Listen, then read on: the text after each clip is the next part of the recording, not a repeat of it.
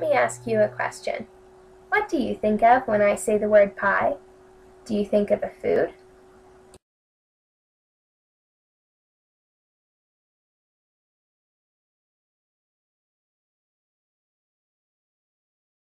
Maybe you think of a movie. The pie was wild and unpredictable, but he was lightning fast.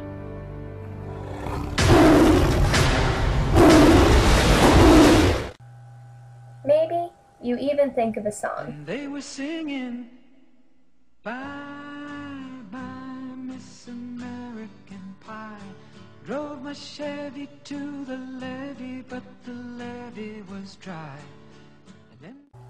Actually, we're talking about this. Pi, the number 3.14. Well, whistle me, Dixie, the answer's pi. Pi? 3.14159265 to be exact. Oh, yes, 3.1495265. No. 3.14159265. Pi, the number, is used in math to calculate several values in circles. The circumference, or c, of a circle, and the area of a circle, also known by the variable a, are just a few examples.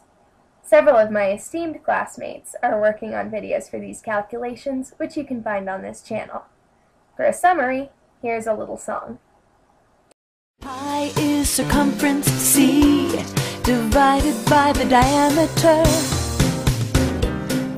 Pi is 3.14 approximately. Circumference is pi d or 2 pi r.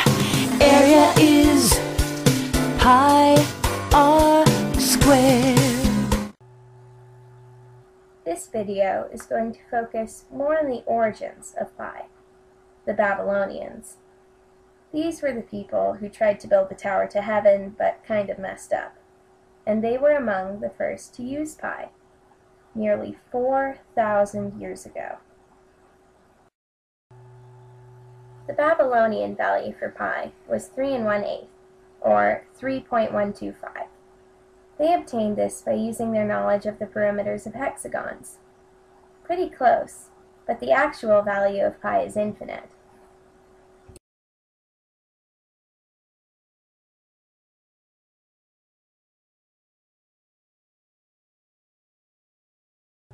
It would take me too long to tell you all of the digits, so here are the first 30. 3.14159265358979323846264338327. That wraps up this video. Thank you for watching. Stay tuned for the credits.